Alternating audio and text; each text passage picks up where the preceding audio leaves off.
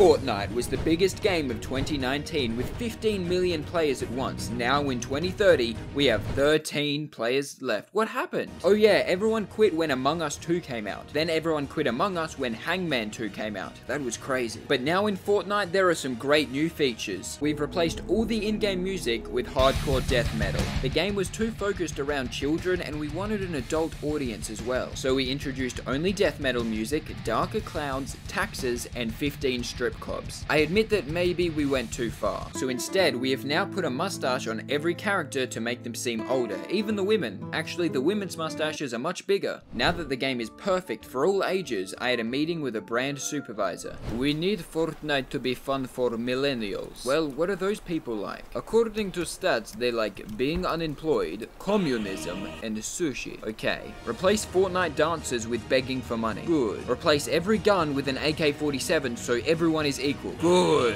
And replace a victory royale with one sushi roll delivered to your home. People are playing for real sushi now. Brilliant. We will be millionaires.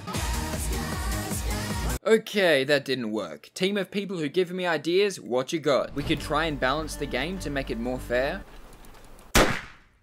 We could give away a bunch of skins for free. Hello 911, I'd like to report a deranged lunatic. Yeah, probably a terrorist. What else?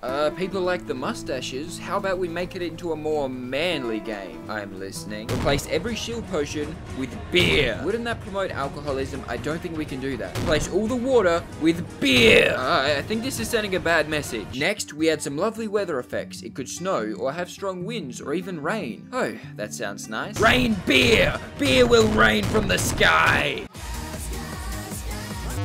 After making $1 trillion, then getting it all sued away, we went back to our music concerts. After the 2021 concert for Ariana Grande, Fortnite was the proud host of the Slipknot concert in 2022. Then in 2023, Fortnite hosted the inauguration of President Barack Obama. That was a real surprise for multiple reasons. I confess, I'm very good at video games. 2024, that year's concert was planned to be amazing. Then Jeff Bezos bought Earth, so everyone was just kind of confused for a few months. 2025, we just played the Kung Fu Panda movie. It's apparently better than every band. 2026, Kung Fu Panda 2. 2027, Kung Fu Panda 3. The original, again, the first is just the best. 2028, a whole new kind of concert, something that no one has ever thought of. Kung Fu Rabbit. 2029, we took it easy and revived Tupac for a live performance. And now in 2030, all 13 players get to play Fortnite for real. Everyone gets to watch a real-life Fortnite on TV. Side note, we are being sued by Suzanne Collins. Once only one Fortnite player is left, the game will be officially dead and deleted forever.